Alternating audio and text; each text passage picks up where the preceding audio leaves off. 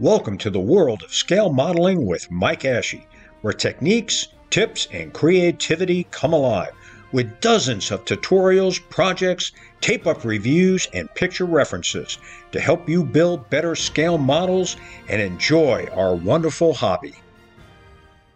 Welcome to the tape-up review of the HK Models 148 scale B-17G. In this review, we'll go over all the main interior components, how they fit together, how the fuselage parts fit together, how the wings fit together, and how the wings fit onto the fuselage. So, let's get started. I've got the main interior parts taped together, and they seem to fit fairly well, except for two pieces, and I'll show you them in a second. A lot of parts in here, and these are just the bulkheads and the floors.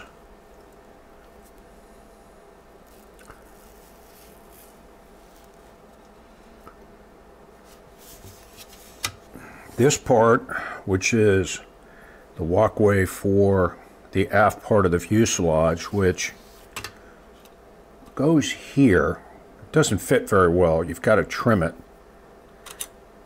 And this piece for the tail gun, what you're going to have to do is insert it into the tail.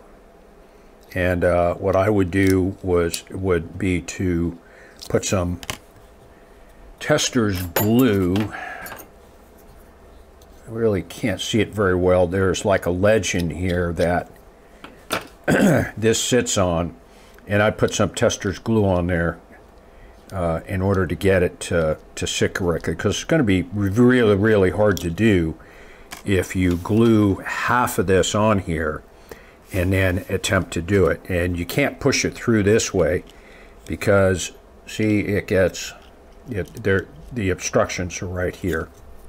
So it's got to be through here, and you're just going to have to be diligent about the placement of it. And again, I would use some tester's glue in here so that you can, here, let me go ahead and I'll show you the ledge I'm talking about here. I can go ahead and retape these later.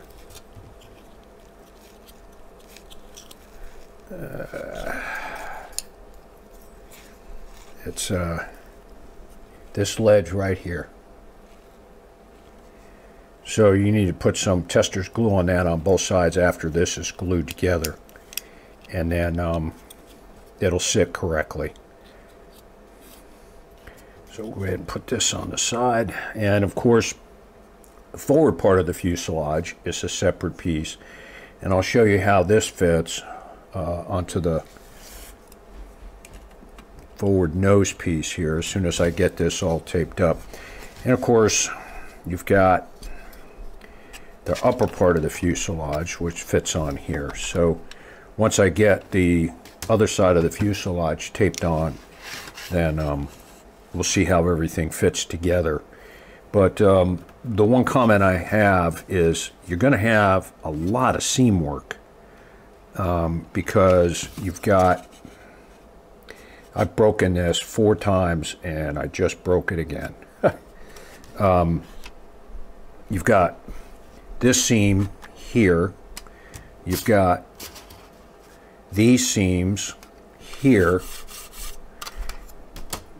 aside from the seam where the fuselage splits, and then you've got this seam back here. So you've got a lot of seam work to do, and you need to be careful not to do what I did, which is to break these actuators for the bomb bay doors, which I've done twice now,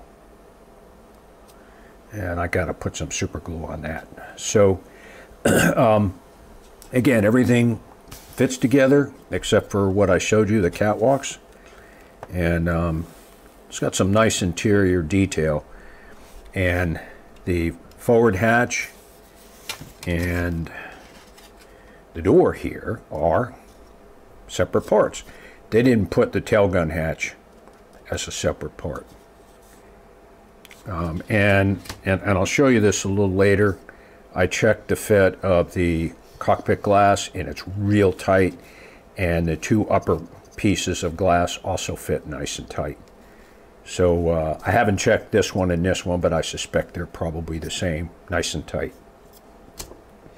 And I checked the nose glass, and it was fairly tight. So let me go ahead and fix that piece there, and go ahead and tape it up, and then we'll see how it looks. Oh, one more thing. The tail wheel, I've got a lot of tape on this because the axle for the tail wheel is a lot thinner than the hole, so you're going to have to put some shims in there. This fits fairly well inside here, and it is fairly tight, but you're going to have to, like I said, you're going to have to put some shims on this tail wheel, otherwise it's just going to break off on you. So with that said, we'll go ahead and button up the main part of the fuselage, and I'll show you how that fit is, and then we'll put the nose piece on and the tail piece on. I'll show you how that is, and then we'll put the top on. With the other side of the fuselage taped together, the seams and fit is fairly tight. Some of this is just the tape moving. The only place I saw that will be an issue is back here, and I think if you just do that when you're gluing it, if you use super glue, it'll make it nice and tight. Same thing along here. It's just the fuselage is not exactly contoured. It's off by tiny amounts, but fits pretty good. So we'll go ahead and put the forward and aft parts on. Hopefully, if I don't break the Bombay door actuators again, we'll see how that looks, and then we'll put the top on. I've got the nose and tail taped on, and the fit is fairly good. You're still going to have to do some seam work.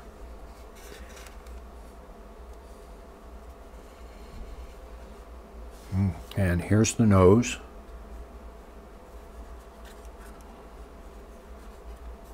I've got still photography too that I'll show you that give you a better idea of the fit, but some of the tape's coming loose, but you're going to have to work with these seams and then restore the petite engraved panel lines.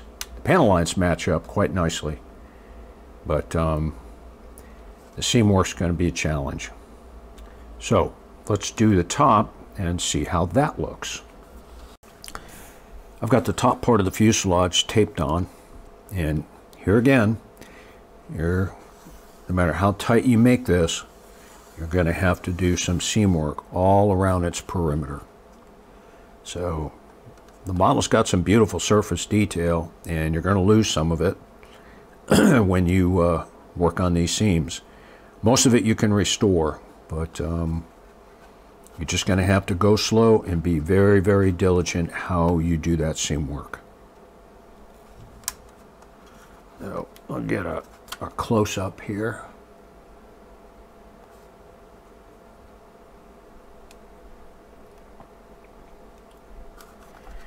Now we'll turn our attention to the main wings and the horizontal stabilizers and the elevators, and I'll show you what that looks like. I've got one of the main wings completely assembled, and the fit is pretty good. There are some tweaks that you're going to need to do, and I'll show you those on the unbuilt one. The wheels are going to need, the landing gear itself is going to need some shims where it attaches to the framing here. But everything else fits in place fairly well. These pieces are specifically keyed for a specific location on the wings, so make sure you mark them and be careful where they go. And you can see the keys on the underside here, and I'll show you this on the unassembled one. But they tend to rock a little bit, so I would use some tester's glue on the back side here, and so that you have a little bit of working time, and then you can get them properly positioned. The other thing that I would do is these engines just don't look real good, and so what I would do is replace them with these resin 2 detail engines that are complete with the wiring. I use these on my Monogram B-17G build, Monogram Revell 148 scale B-17G build, and they really look good once they're painted. So this is a heck of a lot better than this, and a lot more accurate too. So that's the one recommendation that I would make, aside from using the 2-part brass barrels on this kit, and those are really the only 2 things that you're going to need to do. Other than that, there's a lot of detail here. The flaps are separate.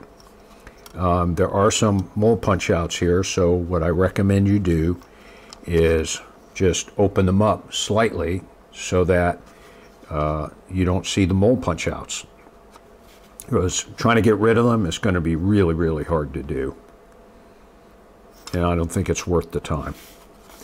So but yeah, the fit's pretty good. Now the landing gear interior, they really did a nice job on it. Much better than the Monogram Revell kit, but most of it you're not going to see. Why? Because 99% of the time the wing attached to the fuselage is going to be like this. So but yeah, everything buttons up fairly well. The flaps are a little loose, but once you glue everything together, it'll look pretty good. These intakes, these 2 intakes right here, have some photo etch grading covers go on them. I'm not sure how well they fit together, but you're going to have to be very, very careful how you place them on there. Otherwise, it's going to look not so good. So be careful how you do it. I would use some slow set super glue so you have a little bit of working time to straighten them out. So let me set this aside. Now on the wings, the instructions tell you to slip these 2 pieces in place after the wings are glued together, but they don't fit. So I recommend that you glue them in place before you close up the wings. And you need to be diligent.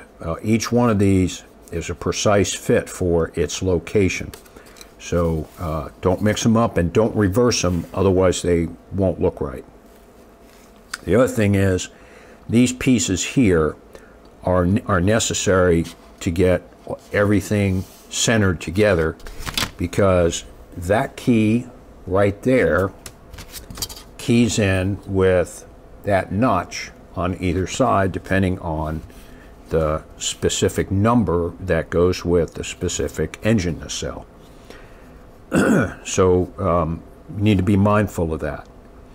The landing gear interior, and I've got front, back, bottom, and the sides glued together.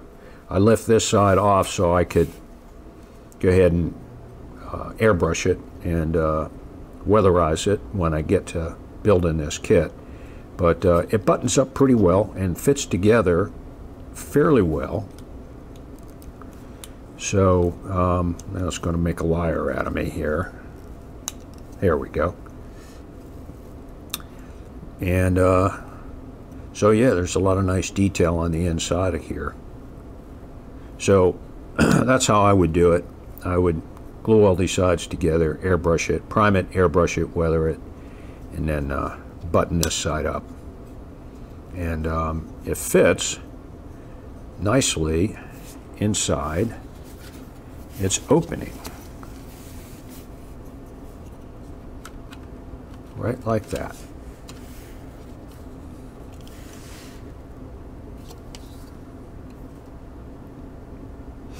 Now, the other thing I forgot to mention is that this side piece is a separate insert right here. And so you're going to have some seam work to do here. It's not an exact fit. It's close, but not exact. So you need to be mindful of that. So with that, we'll go ahead and assemble this other wing, button it up, and attach them to the fuselage, see how they look. The tails are just two-piece assemblies, the horizontal stabilizers, and they fit together fairly well. My tape's slipping again. And we'll look at the seams between the edges here and the fuselage. So again, I need to assemble this one, and here's what it looks like with the propellers, which slip right on here.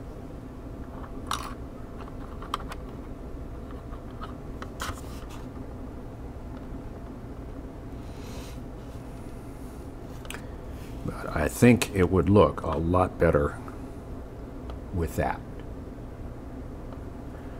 So let's go ahead and assemble this wing and see how everything looks.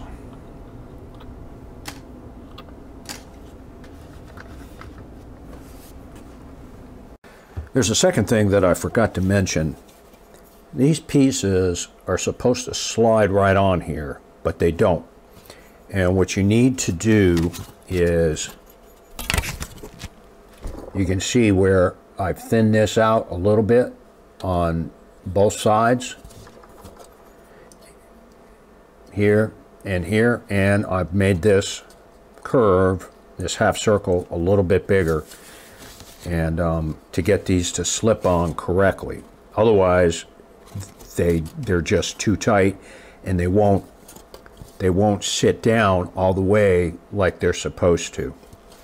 So just be mindful of that, and you'll see that as soon as you try to put them in place. So go ahead and just thin out these areas and save yourself a lot of time.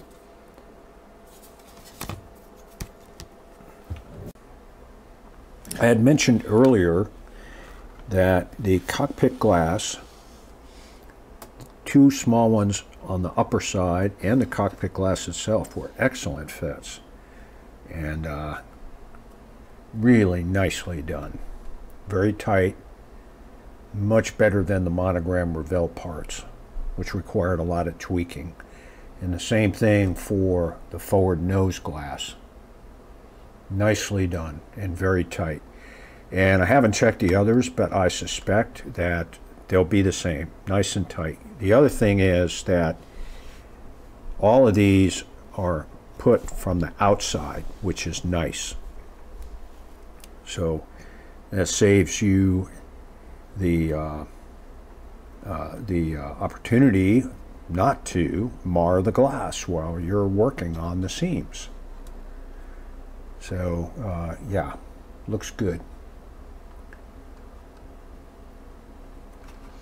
So let's go ahead and look at some still photography.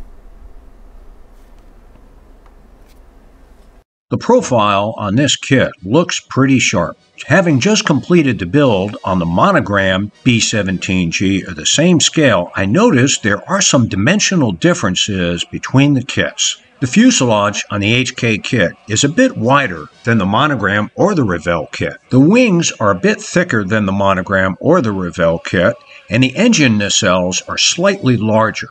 The landing gear on the HK kit is also a bit longer than on the Monogram kit or the Revell kit. So the completed HK kit is going to sit just a little bit higher. And for all of you that are into model art, you're going to love the petite recessed panel lines and the petite recessed rivets.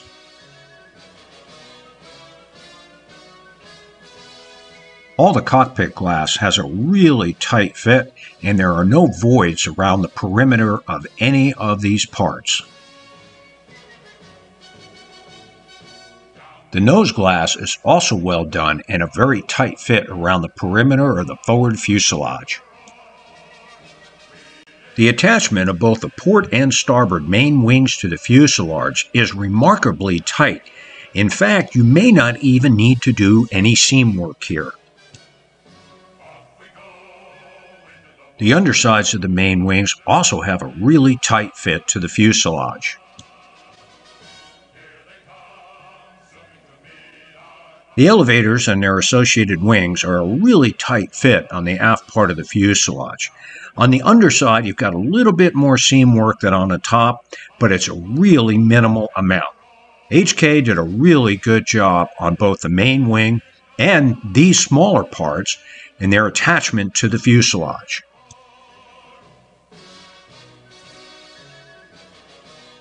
The fit of the main fuselage halves is very tight, and all the recessed panel lines line up on both sides of the fuselage. As we work our way down to the aft portion of the fuselage, you can see all of this detail, how everything lines up, and the fact that the fuselage halves are nice and tight. The aft part of the fuselage is a separate part. The halves fit together fairly tightly, but where they connect to the main part of the fuselage is going to take a little bit of work to get the seam connection point to disappear. The nose of the fuselage is also a separate part, and while the halves fit together nice and tight, here again you're going to have to do some work to get the seam connection point between the forward part of the fuselage and the main part of the fuselage to disappear. As we work our way down the fuselage to the tail, you can see that pushing the halves together, and here of course my tape started to slip on me, but the parts of the fuselage fit together very tight, so the seam work will be minimal on the upper side just like on the bottom. The upper fuselage area on the HK kits is also a separate part. The interior bulkheads don't interfere with the placement of this part onto the fuselage, and so as I've demonstrated with my fingers, pushing against the fuselage from the top down will help close these gaps on both the port and starboard side of the fuselage. And with the gap closed, just touch one small area with a tiny drop of super glue along the seam line in order to secure it in place. Work on one side at a time, and about every inch drop a tiny bead of medium set super glue, and then do the other side. This will close this seam and minimize your seam work. The main wings have some really nice surface detail on both the upper and the lower areas.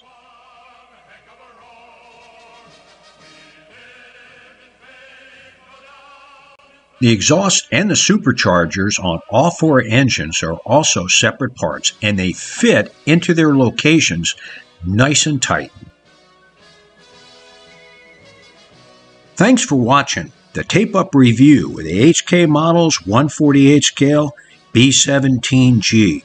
Their F model is also assembled the same way as the G model, except of course the forward nose section doesn't have the chin turret. With that, have a great evening and stay tuned for the surfer skin video of an actual B-17G. Thanks for watching, and don't forget to subscribe to our channel and give us a thumbs up. And when you get the chance, visit our website at www.mikeashley.com, where you're going to find dozens of free PDF downloads, including tutorials, picture references, model galleries, projects, and my 5 original scale modeling books. Thanks to Ben Sound and Videvo for the royalty-free music, and happy scale modeling!